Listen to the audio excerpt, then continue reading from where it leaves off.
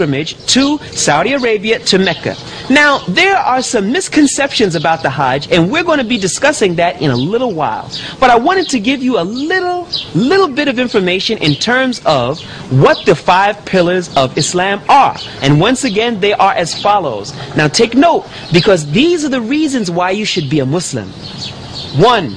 To bear witness that there's nothing worthy of worship as a God except Allah, and that Muhammad was his slave, servant, and messenger. That's the first pillar. The second pillar is to make the prayer 5 times a day to wash ourselves of our sins. Thirdly, to pay the zakat, or the poor due, or the alms due, as we made mention. The fourth pillar is to fast the month of Ramadan. Yes, I know you're going to get a little bit hungry, but it's not that bad because we all do it. The fifth and final pillar is the Hajj. Now, let's move on to something else, because we're going to be coming back to some of these topics as we go throughout this thing of why you should be a Muslim.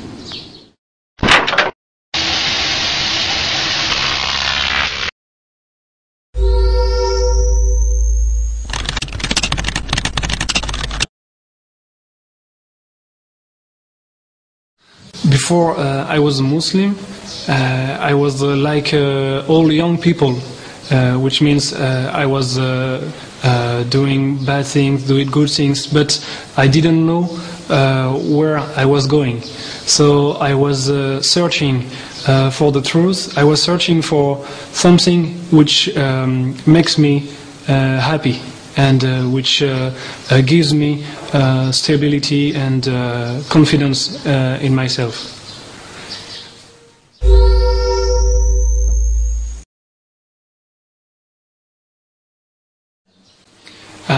Like I told you, I was searching for the truth, and I was at this time I was traveling in Asia, and I met imam in a masjid, and I asked him what is Islam, and because I didn't know anything about Islam, and he told me the 5 pillars, and he told me how the Muslim consider all the prophets, and when he told me about the prophet Eesa alayhi salam, I understand that was the truth. So when we finished the conversation, I decided to enter in Islam.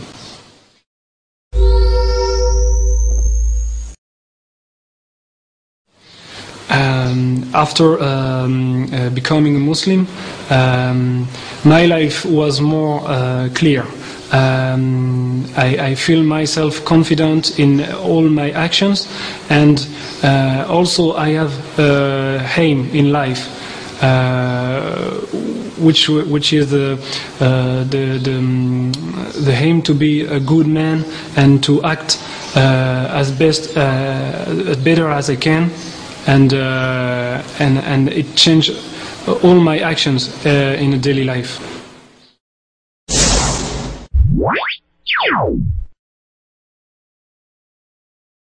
Well, I am here to tell you that there is nothing that could possibly be farther from the truth. Jesus, the son of Mary, was indeed born of the Immaculate Conception, and he was born without the agency of a father. Jesus is loved in Islam, and we understand him to be a prophet, a messenger, the son of the Virgin Mary. Now, I'd like to ask you another question. Is there any man out there that thinks that he could possibly be more pious than the Virgin Mary? Of course not. So how could it possibly be that Islam actually looks at women to being a lower status? Impossible. So I hope this clears up some misconception that the prophet Jesus, may Allah's peace and blessings be upon him, was a prophet along with the prophet Abraham, the prophet Noah, the prophet Moses, the prophet Jesus, and the prophet Muhammad. May Allah's peace and blessings be upon them all. They were all prophets and messengers, and they were loved. They are loved in Islam. قال إني عبد الله آتاني الكتاب وجعلني لي نبيا وجعلني مباركا أينما كنت وأوصاني بالصلاة والزكاة ما دمت حيا وبرا بوالدتي ولم يجعلني جبارا شقيا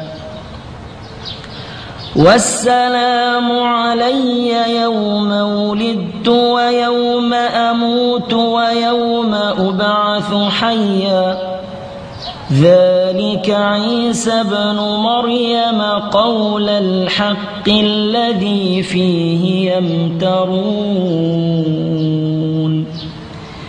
ما كان لله أن يتخذ من ولد سبحانه إذا قضى أمرا فإنما يقول له كن فيكون.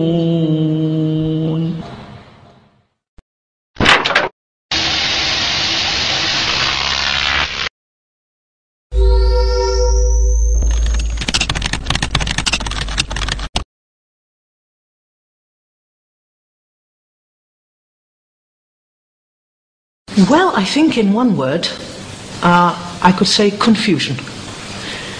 There were all sorts of directives, pointers given me by those that were in the know, supposedly, but I found there a lot of contradictions, therefore confusion.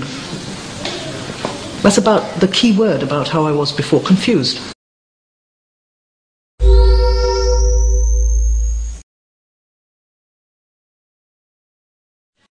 It seemed a logical conclusion. I took many years getting there. I took my time and did it slowly.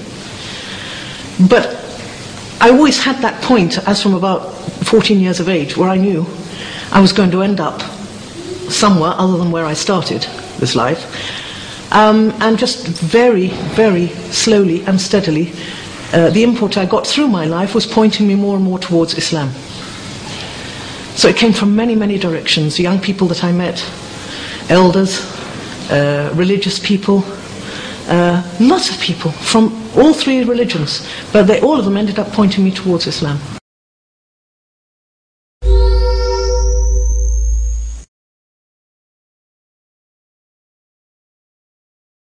Far from being oppressive, I believe it actually gives us a lot of freedom.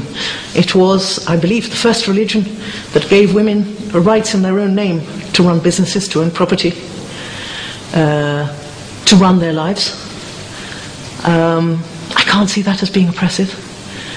I find that in Islam I'm considered a very precious asset. I'm much loved, much cherished. And that's in my own right as myself, which is really nice.